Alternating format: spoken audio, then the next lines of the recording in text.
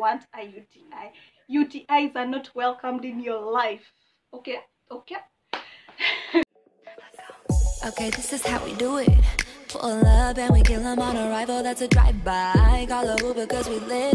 And you know what's pretty is we staying all the way on the west side. That's the best side. It's you to come through if you with it. Hey roses! Welcome or welcome back to our YouTube channel. If you're new to this channel, my name is AKUR. And this channel belongs to the two of us. That's ACHOL and I. I've not been here for some time now, but your girl is back. Yay! Anyway, without any further ado, let's jump right into the video.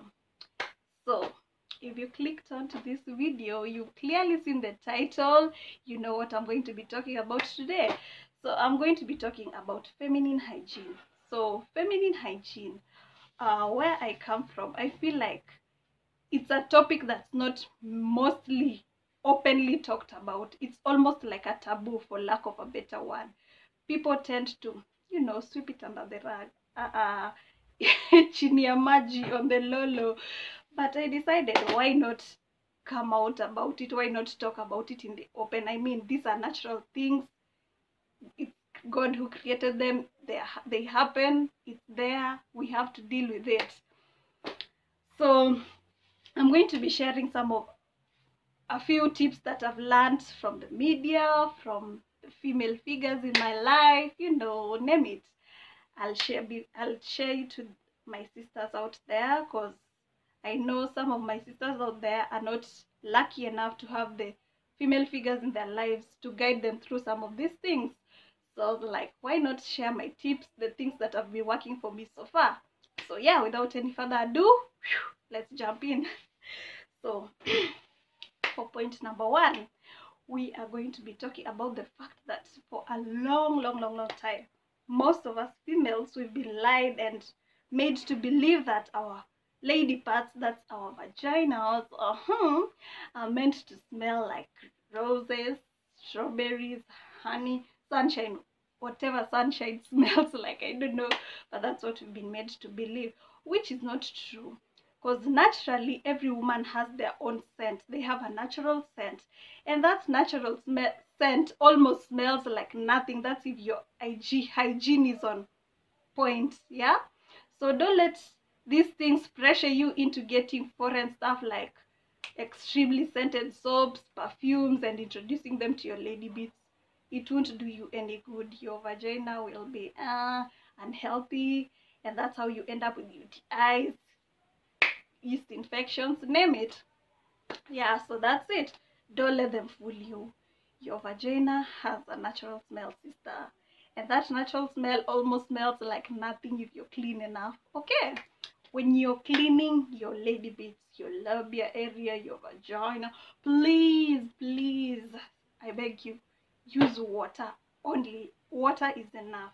Please, sister, water is enough. Don't use any extremely scented soaps, or just use water, because your vagina is a self-cleaning organ by itself. God created it like that. It's self-cleaning, so all the dirt flushes itself out. So all you just need to do is just go there with some water, clean, and you're good to go. Trust me, you won't smell anything if you do it right. Just this, I know it's a bit but when you're going to the ladies or to the loo and you're going for a long haul, please try as much as possible to not wipe from back to front. Wipe from front to back, okay? Because if you do from back to front, can you imagine you're introducing the bacteria from back to your vagina? That's not nice, because you'll end up with a UTI. Trust me, my sister, you don't want a UTI. UTIs are not welcomed in your life.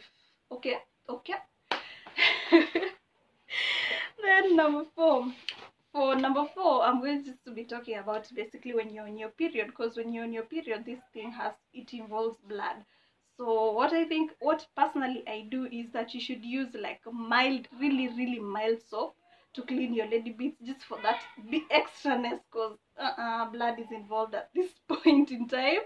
So you need to be a little bit extra with the cleaning. So just use mild soap that's not scented, and please try as much as possible to avoid inserting it into your vagina. Just clean around your labia area.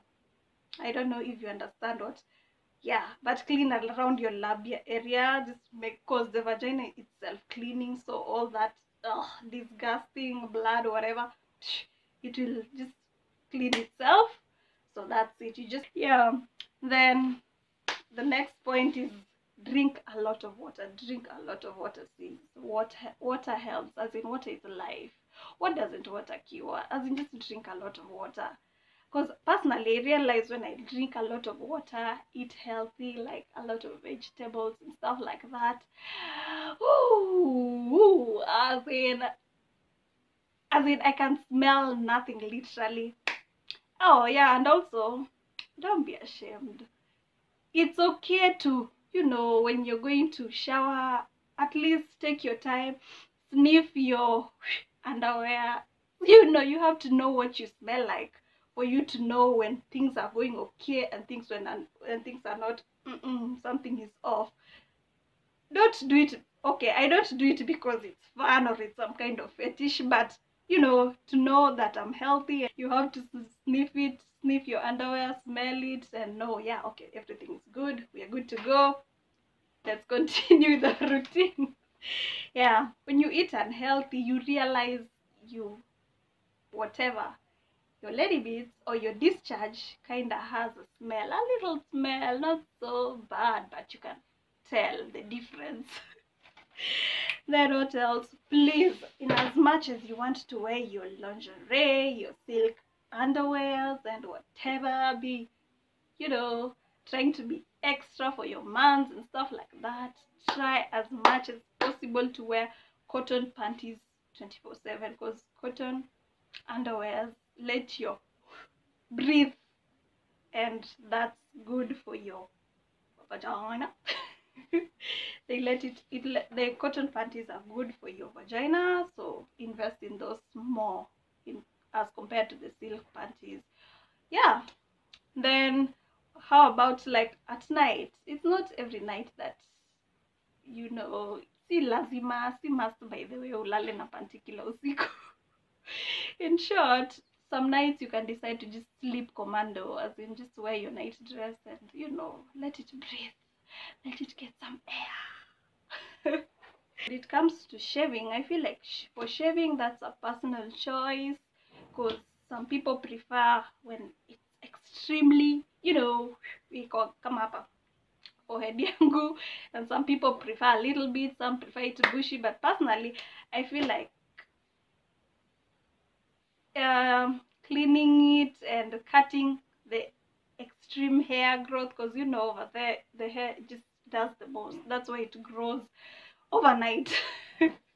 So you can decide to, like, personally, I usually, you know, shave so that it's easier for me, you know, to get in there and clean properly. There's no mustiness, no smell, no odor. Yeah, that's it. Then, oh, I'm so sure some of you have heard of douching and stuff like that. Please, in as much as you can, avoid douche. Hey, what did I say? Avoid douching. It's not healthy for you, sister. It's not, because you know what douching does. See, you're going to use, yeah, you're still using water or whatever when you go to the gynecologist or whoever does it for you. The water will flush out everything, including the good bacteria that your vagina needs to keep it going. So once that's done, when that good bacteria is flushed out, your vagina is more prone to infections like yeast infections, UTIs. So don't go for douchings. Avoid them. Then last but not the least, let's talk about men. I know you're wondering how men are involved in this whole feminine hygiene thing, but you see, after you do the nasty, we are all grown-ups here, so you understand what I mean by after you do the nasty, that's after having sex. Please, in as much as possible, try and go to the loo immediately after. Go pee, go flush out the extra bacteria that was just added into your system. Go flush it out. Don't.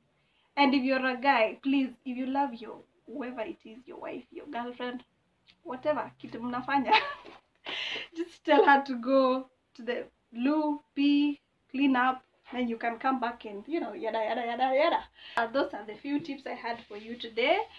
And if you have more tips, you can comment down below. Help your sisters. Let's help each other out, you know. And please don't forget to like, share, comment, and subscribe to our YouTube channel. And if you enjoyed this video, give it a thumbs up. And bye.